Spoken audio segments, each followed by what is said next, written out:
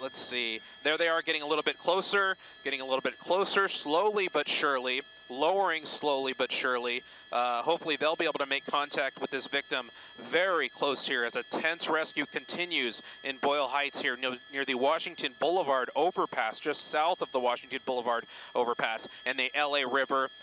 This is what happens when we see rain, when we see runoff. We see this LA River just continue to swell, and LA City Fire practices for this all the time because this is something that we see all the time, and this is the real life just view of what they train for, and hopefully this rescue worker is going to make contact with this victim in very short order here. If that victim can hold on, and if that rescue worker can direct the chopper pilot into where he needs to go. Yeah.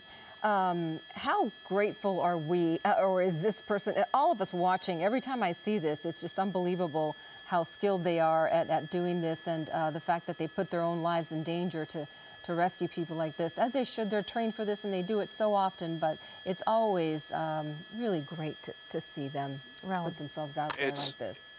It's just incredible. They're putting that training to great use, and there you go, that rescue worker battling some of the downwash from the helicopter and some of those swift currents from the water itself. It looks like he's trying to get the rope that's around him. Yeah, he's trying to get a device around the victim. He's trying to get the crews in the helicopter to lower him just a little bit more. It looks like he's going to be able to do that, and then hopefully attach himself to the victim. Right now, he has a device that he's going to be able to hook around the chest of the victim, and there they go. It looks like they've made contact, and now they're going to be able to be hoisted up a little bit. Hopefully they can do that before they lose their footing there, not that they had any footing to begin with, and that victim's going to need to be able to let go of the other cable he was attached to. Hopefully he can do that. There he goes. That other cable falls, and now the rescuer and the rescuee are free and being hoisted up into an LA City Fire helicopter, Copter 2, I believe.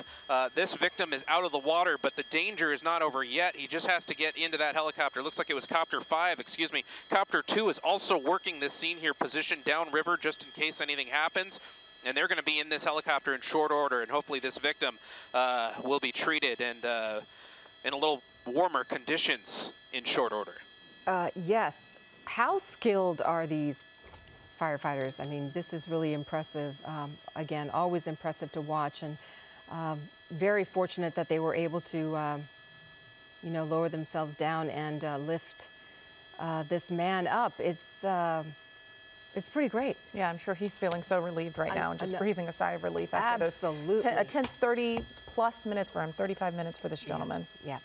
Very incredible. The rescue has completed, and they have two options here. They can either land and transport the victim, or they're going to transport the victim to LA County USC Hospital for further inspection, and hopefully the victim wasn't too injured, just a little cold and maybe in need of a little observation.